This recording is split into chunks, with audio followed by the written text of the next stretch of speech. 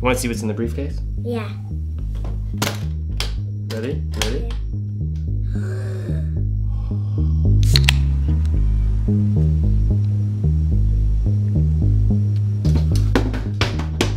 What's up guys, my name is Mark, and in this video I want to talk about vintage lenses for video.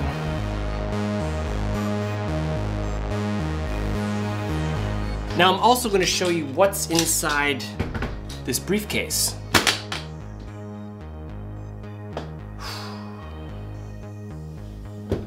But that comes a little later. In both photography and videography, choosing what lens and what focal length you're going to shoot with is critical.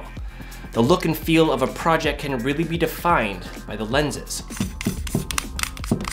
And there's just something about a vintage lens, having that look in camera that's unbeatable. It's magic for your sensor and your wallet. Well, I guess it's really just physics, but you get what I'm saying, right?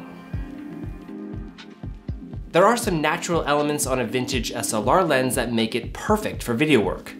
For example, the precise mechanical focusing system with a long focus throw and clearly marked distance measurements makes tracking a moving subject smooth and accurate. Now, character is really important, and I know that word gets thrown around a lot when dealing with vintage lenses, but depending on what you're trying to achieve, you can really exploit these unique characteristics in your narrative. And trust me when I say, every lens choice you see in a feature film is narratively motivated to some degree. Now, as good as these vintage lenses are for video, they can actually be made a bit better. With certain modifications, they can retain a lot of the functionality of a true Cine lens, but one that won't cost you $7,000, an arm and a leg, plus your left kidney. This is a SIMMOD lens, a vintage SLR lens that's been fully converted from their photographic selves into a fully functional cinema lens. Now I have two sets on loan, the Nikon Nicors and a Contax Carl Zeiss set, and I have to say they're spectacular. And I don't want to give them back. Possession is 9/10 of the law, right?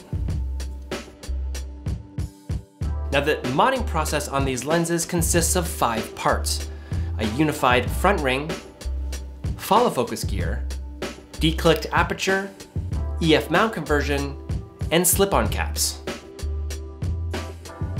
These 5 things all encapsulate a full mod, which transforms the functionality of a standard vintage photo lens into a real Cine lens. Let me explain in greater detail what everything sort of does.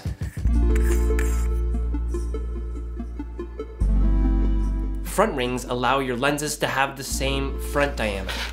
Now this is essential when using a matte box or applying filters to your lenses. You want all of your fronts to be the same size so you don't have to switch matte box adapters every time you change lenses. That takes time, and time is money on set. And having the same size front filter thread also saves money by allowing you to carry one standard filter size. Now, installing a follow focus gear to your lens is a crucial part of modding for video. It allows you to use a follow focus system, much like real Cine lenses do. Manual focusing is still the practice used in feature films, commercials, and TV work. So much so that they have a dedicated focus puller, or the first camera assistant in the camera crew. Now, even if you're not using a follow focus system, these follow focus gears make the ergonomics of manual focusing by hand much easier. There's nothing more cinematic than adjusting the aperture on your lens without hearing that dreaded photographic click, click, click sound. Now, by declicking the aperture, it allows you to make smooth iris adjustments without the hard stops. You can also adjust for half stops. Now, one can argue that this is pointless because you would never adjust an aperture in the middle of a take anyway, but it does happen, and sometimes it's required. For example, when moving from an indoor scene to an outdoor scene on a Steadicam, like this scene from The Outlaw King, moving from the lower light environment of the tent to the brighter outdoors has a smooth aperture shift mid-take. It's timed perfectly with the pan, but if you look carefully, you can see the exposure in the tent drop to almost nothing, allowing the much brighter exterior be properly exposed, all without cutting the camera. Gears similar to your focus system can be installed on your aperture ring to help with controlling your settings. Now, I do love a nice smooth aperture transition.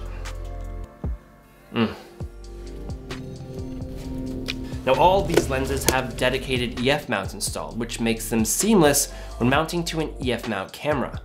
Now, what's nice about these is that it fits better and more secure than an adapter, and it eliminates the middleman connection point between the lens and the camera body.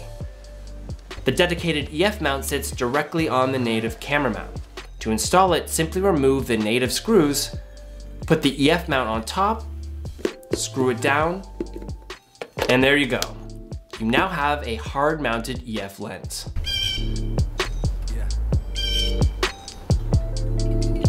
Blue Jay! Now, to top off a full mod is the custom slip-on caps, which can be laser engraved with whatever you want to put on it.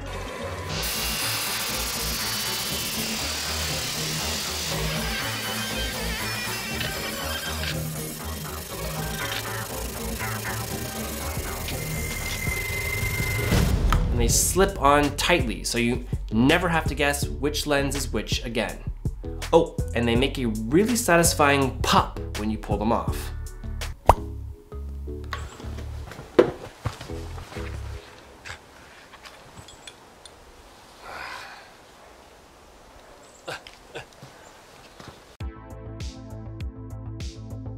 Now, what I love about this is modding vintage lenses for Cine is an affordable alternative to buying modern Cine lenses.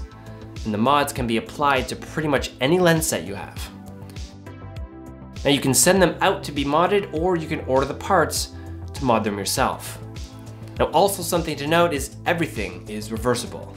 Front rings can be removed, the focus ring can be removed, declick can be reclicked, and the EF mount can be reversed, and your lens returned to its original condition.